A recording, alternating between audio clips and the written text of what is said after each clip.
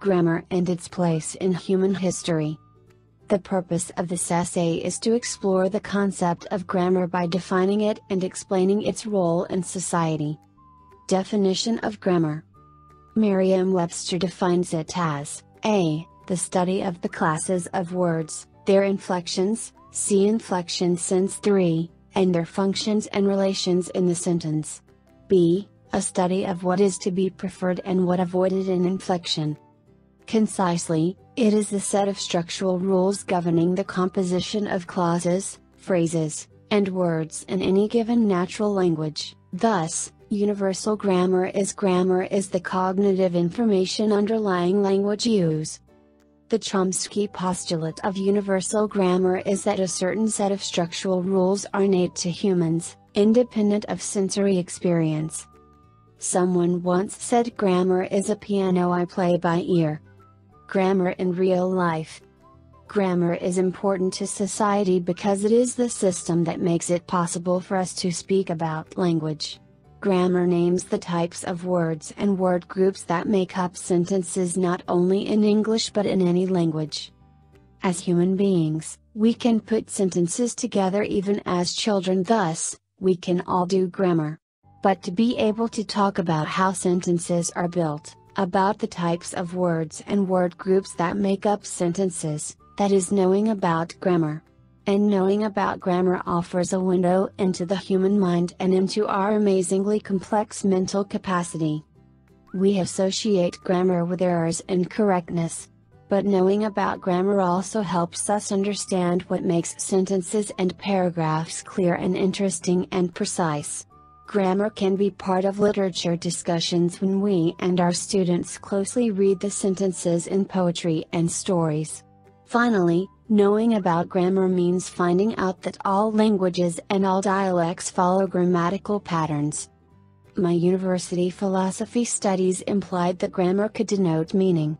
Aristotelian logic, as a form of syntax, concluding truth and ascribing meaning to statements. Grammar's most sophisticated form was in a computer program language. Teaching machine grammar is far more profitable than teaching human grammar. It seems our concept of grammar is embedded in the concept of human language. Human speech and its uses are what created grammar, in my opinion. Grammar and biology. Anthropologists discovered an isolated island that was populated by 6 tribes, each speaking their own language. It was a small area and everyone lived close. 12 years later they returned to see how their language evolved. To their surprise, they discovered more inhabitants speaking 10 different languages. Amazingly, no outside immigration came to this isolated island. 4 additional languages with unique grammar were created in this time. They concluded that new words and grammar were born from their social and biological needs. New language was created to isolate and protect themselves from other tribes. In essence, not to communicate with rivals and protect their treasure. Unbelievably, the language was invented to facilitate misunderstanding and thwart communication. They had the idea that eventually, the whole island would have one language, and homogenize their languages into one was a fallacy. Today, when I teach, I am on that island with people that speak many ways and have many social and biological needs.